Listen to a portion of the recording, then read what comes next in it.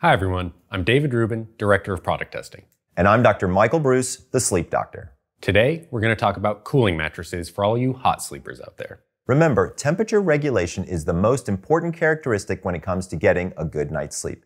And it's hard for your body to maintain a good temperature if your bed is retaining heat. First off, you'll want to find a mattress that will help you sleep cool, and that starts with the materials that the bed is made of. The materials used to construct a mattress, including the cover, comfort layers, and support core, all contribute to how well it regulates temperature. You should also consider how much your body will sink into the surface of the bed. In general, the more you sink, the more likely it is that the bed will trap heat around your body. But it's not just the materials themselves that keep you cool, it's also the way that the mattress is constructed.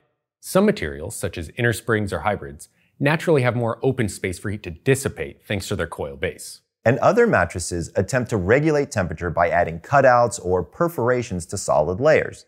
They may also use components such as gel infusions, phase change material, or other elements designed to actively pull heat away from the surface of the bed.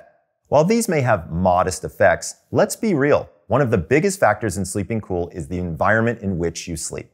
So, is there a best mattress type that will help keep you cool? In short, no.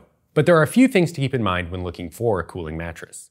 The best cooling mattress should pull heat away from the sleeper. Mattresses can accomplish this using either breathable designs or cooling technology. Let's take a look at the different types of mattresses and how they keep you cool. Let's start with memory foam. These mattresses are usually constructed with memory foam and polyfoam and provide really great pressure relief. On the other hand, memory foam is a heat-activated foam, which means as your body heats up the foam, it creates this divot or body impression, which is also what makes it so comfortable. As it surrounds you though, it's going to trap heat against your body. To combat this issue, many manufacturers add technologies such as gel infusions or use open cell designs to reduce heat retention. So why does memory foam get hot? Well, as your body heats up the foam, the heat can only go so far. And over time, think 10 or 20 minutes, that heat will begin to build up and could be uncomfortable. The greater the surface contact with the body, the more heat the bed absorbs. Next, we have hybrid beds. Hybrid mattresses generally sleep a bit cooler than their memory foam counterparts. Because hybrid mattresses combine foam, gel, or latex with a support layer of inner springs, a lot of these beds don't trap as much heat. Just because a bed is hybrid, that doesn't necessarily mean it'll be good for hot sleepers. Certain hybrids may sleep hotter than others depending upon firmness and the materials used in the comfort system. Be sure to look for hybrids where memory foam is not the very top layer, but rather gives support in the transitional layer. That will give you some of the benefits of foam without the downside of trapping heat. So again, make sure you pay attention to the materials of the mattress and the order of the layers. And finally, we have latex beds. Now, latex is interesting. It's a natural material that's derived from the sap of the rubber tree and has a very responsive, almost bouncy quality to it. Latex is sometimes used in the layers of a hybrid bed, but there are also all latex beds available.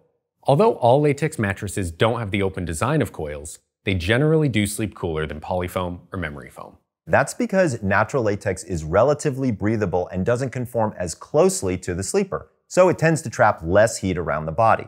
Many companies also use perforated latex to allow for more room for heat to escape. While the feeling of a latex bed may take some getting used to for some sleepers, they are a great option for keeping you cool throughout the night. Of course, in addition to a cooling mattress, there are many ways to optimize your temperature for sleep. Absolutely. If you're a hot sleeper, you may want to stay away from heat traps such as memory foam pillows and use a fan or air conditioning during the warmer weather. You may also want to try incorporating breathable materials like cotton and linen into your bedding. And hey, fun fact, if you really want to sleep cool, kick off your socks and sleep with your feet out from under the covers. And one last tip, research shows that optimal sleeping temperature in the room should be between 65 and 72 degrees Fahrenheit. If you're a hot sleeper, getting a cooling mattress is a great way to help reduce the heat buildup around your body.